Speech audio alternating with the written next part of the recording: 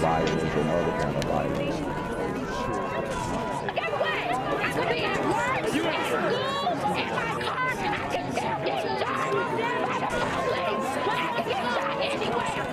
So it is what it is.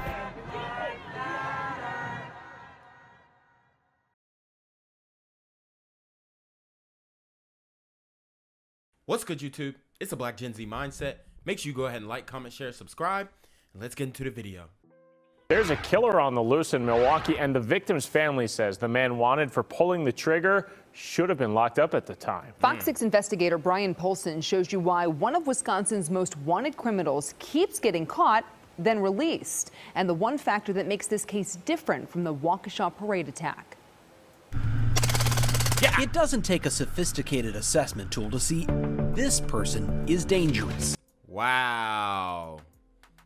This is what these Super Gremlins are doing. Just emptying the clip. For one, I don't know why you would use your right hand and cross over. But that's what they're doing, man. Complete menace to the city. The trick is measuring that danger in dollars. Money, ultimately, at the end of the day, does not equate to safety. And that explains why Kenneth Twyman is a wanted man again. It makes no sense whatsoever to me. This woman, we'll call Mary, is worried. We don't know Kenny's next move, and that's a fear for us. That's a great fear. That's why you're talking to me in the dark here. Yes, exactly. Last month, outside the Quick Mart near Fond du Lac and Locust, someone shot and killed her nephew, 24-year-old Tavon Luckett. What happened? What happened? Her confusion turned to anger when Boy, this man looked like he got like all type. He looks slow. He looks short bus ready. No offense to all the slow people, but dude is just like the buck teeth. His whole face just looked like Down syndrome. Respectfully, prosecutors charged Twyman with homicide. 4 outstanding warrants, 4 felony open cases. In 2018, police say Twyman led them on a high-speed chase, crashed into an SUV with a mother and 3 young children inside, then ran off into the darkness. Wow. Inside his car, police found a ½ pound of marijuana, cocaine, heroin, scales, a gun, ammo, and 7 mobile phones, including one that contained videos so concerning. Never seen such reckless behavior in my days. Twyman quickly became one of Wisconsin's most wanted. Wow. This is crazy, and this guy got multiple cases, multiple charges dating back to 2018. They still ain't locked him up. Alleged bodies on him. And this is how it's going, guys. And he's not alone. He is not alone, okay? There are a lot of Super Gremlins out here who got multiple charges, who are on the same type of demon time activities that this Super Gremlin is, and, you know, they're free to this day. They're free to this day. U.S. Marshals are asking for your help locating this 19-year-old Milwaukee man. After Fox 6 News featured Twyman's story in December of 2018, Tonight, that suspect is in police custody. U.S. Marshals picked him up in Arkansas. A Milwaukee judge set bail at $3,000 cash, and a few months later, Twyman was out. $3,000 and he's out. He was free to wander the streets in Rome, to do whatever he wanted to do. Since then, he's been in and out of jail, skipping court at least 6 times along the way. And in January, U.S. Marshals went to get him again. This time, they found him at his mom's Milwaukee apartment, along with a 9mm handgun, 17-round magazine, 2 pounds of marijuana, and wads of cash. State of Wisconsin versus Kenneth Twyman. In a digital recording of Twyman's initial appearance, his lawyer tells the court $1,000 bail is more than enough. The only other job he has is working with his father at his father's store. Still, prosecutors wanted much more, and they got it. I am going to follow the state's recommendation to set the $7,500 cash. That's a pretty substantial amount of bail, right? $7,500? Yeah. 4 days later, I don't want to be on that camera. This man, who identified himself as a family member of Twyman's, paid $7,500. And he's out again. To commit murder. On April 14th, police say Tavon Luckett went into the Quick Mart to get pizza rolls. When he came out, he recognized Kenny Twyman and called his name.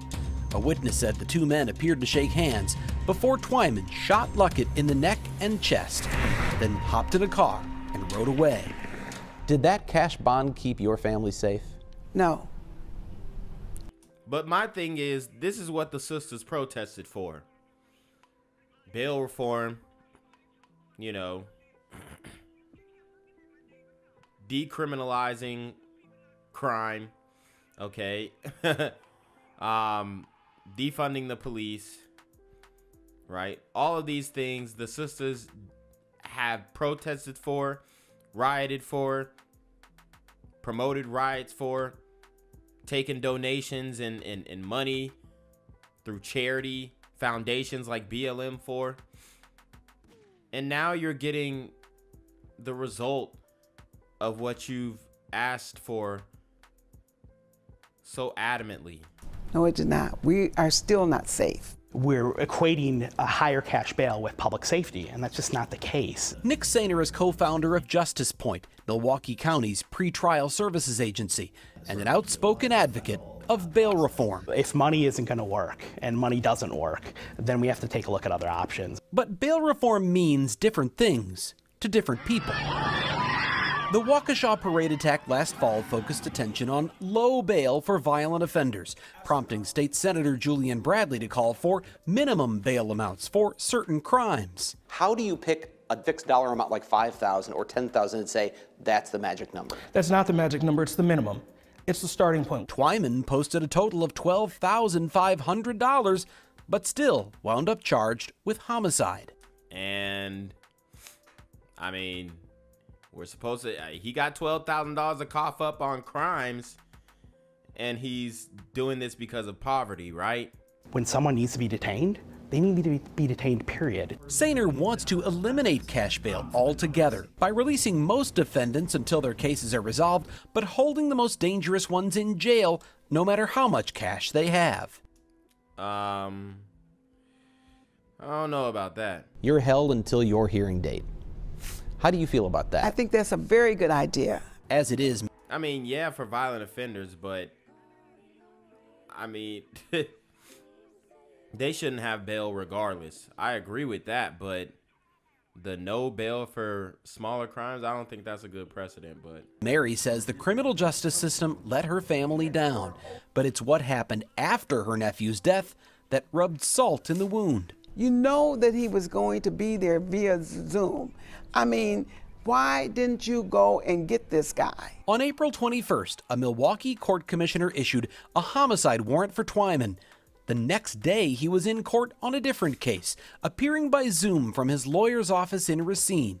The prosecutor knew there was a warrant, but according to Deputy DA Kent Lovern, she said nothing. It would be in the interest of law enforcement and in our interest to not have that information divulged to a subject who is wanted. All they had to do was just pick up the phone and make a phone call. Mary says her family members are grieving, but they are also scared. Who knows what he's going to do next? If the system won't hold Kenneth Twyman accountable, she says, this could turn into a real gun battle within the city of Milwaukee. The streets will. Kenneth Twyman was actually due in court in Waukesha County on Monday for a plea and sentencing in a felony bail jumping and Waukesha dropping a ball. Drug possession case from 2021. But with that homicide warrant out for his arrest in Milwaukee, of course, he was a no-show here. We're told Milwaukee police have now asked U.S. Marshals to find Kenny Twyman for the third time. In Waukesha, Brian Polson, Fox 6 Investigators. Kenneth Twyman has retained attorney Mark Richards to defend him in the 2018 police chase and at least one other case. Richards, of course, is best known for defending Kyle Rittenhouse on his way to an acquittal over the Kenosha protest shootings. He did not return a phone call seeking comment.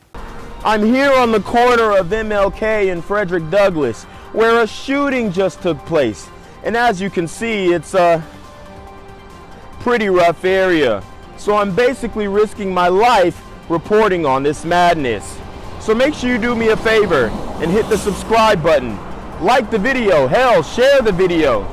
And make sure you go ahead and leave a comment down in the comments section to to continue the discussion on how we can find solutions to all this son violence in the streets. On to our big story here at 9. Milwaukee police say they are looking into what they call a disturbing YouTube video about the Kia Boys. The video shows teens in Milwaukee recklessly driving a stolen car. At one point, they tell the camera it's going to be a bloody summer. Cassidy Williams spoke with the man who made the video. Cassidy joins us live in studio now, and you asked the creator why he filmed it. Tommy Gershesky, known as Tommy G on YouTube, posted his Kia Boys documentary yesterday. He says he wanted to give the Kia Boys a chance to tell their story, but at least one reckless driving advocate worries it could make other teens want to join them. And she's right. This YouTuber is kind of throwing gasoline on the flame, but he's also exposing it. So I think there are two sides to this story. So shout out to Tommy G for getting this exclusive. I think this is an exclusive content and people need to see it and see how reckless these Super Gremlins are and see how they actually think about the crimes that they are doing. They don't think, they think nothing of it. They think, oh, you know, I'm gonna get off, or it's I'm not gonna have much penalty like we've seen with these other repeat offenders. Today I'm going boots on the ground, cover a notorious group of kids, the Kia Boys. In a 16-minute video posted on YouTube, Tommy G spends time with the Kia Boys. You see people running for their life up there, dude? Several teens show him their typical after. Pooh Shiesty mask, Pooh Shiesty mask, Pooh Shiesty mask. Afternoon. Just another Tuesday for you. You know, initially I was kind of disgusted because it seemed to make just a big joke of the whole thing. Jordan Morales lives in Sherman Park and has been an advocate for safer streets in Milwaukee. You got some cojones, man, that's for sure. Hell yeah. Morales worries the video makes stealing cars look cool. Earlier this week, police say a Milwaukee man was killed after speeding in a stolen car. I think it glorifies it. Obviously, the host of that documentary wasn't, you know, he was laughing along with them and making jokes and stuff like that. Do you worry at all this video maybe glorifies the Kia Boys? I think you could ask that about any tough question you have to do. Like, I think at the end of the day, I'd rather talk about something, shed light on it, and I gave them the opportunity to show humanity. I mean, he's getting a bag from this. Let's keep it a buck. He's getting a bag from this. He's talking about showing humanity in it. I mean, if he came at it on more of an exposing thing and exposing the mindset, which he did have some jewels in there. What they're doing is very dangerous, and it leads to situations like Linda Furkey in New Orleans. It leads to other situations that we see countless times on this channel. So, you know, I don't want to go too hard on this YouTuber because he's just exposing what's going on in the community with these Super Gremlins on Demon Time. Or to respond, you know, I asked them tough questions and they kind of revealed how they felt about it themselves. Have you thought about how you would spend that time? You only gonna do like 3 weeks, it's a misdemeanor. You heard him, you only gonna do like 3 weeks, it's a misdemeanor. They know these laws, bruh, and they're moving accordingly. About it themselves? Have you thought about how you would spend that time? You only gonna do like 3 weeks, it's a misdemeanor. The Kia Boys say they expect little punishment if they are caught. They are brazen about violence. Stay dangerous, man. Summer, bloody summer, man. Y'all, a lot of gonna die. Something both Tommy G and Morales hope is heard by city leaders. I think this is something that needs to be covered. You know, this documentary should serve as a valuable piece of intelligence for city leaders to see what the mindset is. Let's get out of here, okay? Gershesky says he'd like to see more money spent on programs to give teens positive things to do. Milwaukee police say they are aware of this video. The department's Fusion Division is reviewing the content for a possible criminal investigation. Ben? Certainly eye-opening, Cassie. Thanks. Gang violence and other kind of violence.